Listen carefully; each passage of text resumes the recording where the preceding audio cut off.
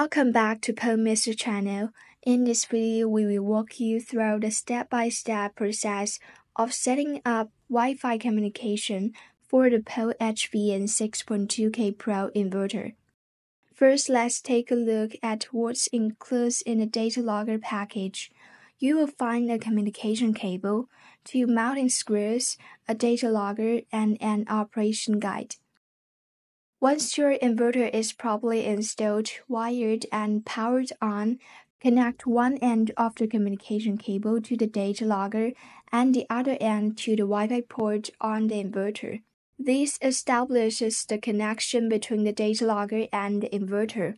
Next, scan a QR code located at the top left corner of the operation guide to download the Smart ESS app. After downloading, open the app and register an account by filling in the required information.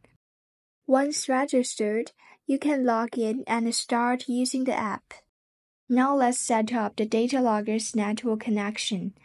Go to your phone's Wi-Fi settings and connect to data logger's network. The network name matches the PN number on the data logger's body, and the default password is 123456778. After connecting, return to the Smart ESS app. Enter your valid Wi-Fi network name and password to configure the data logger's network. Once done, switch your phone's Wi-Fi back to your regular network for the next steps.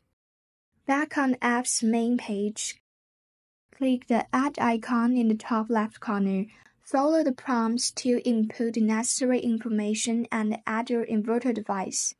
Once added, you can easily view the real-time inverter data, adjust the settings, or configure PowMr directly from your phone. If any issue arises, you can also check the full details on your phone. That's it.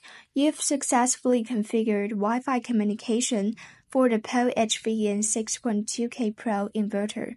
We hope this guide was helpful. Thank you for watching, and we will see you in the next video.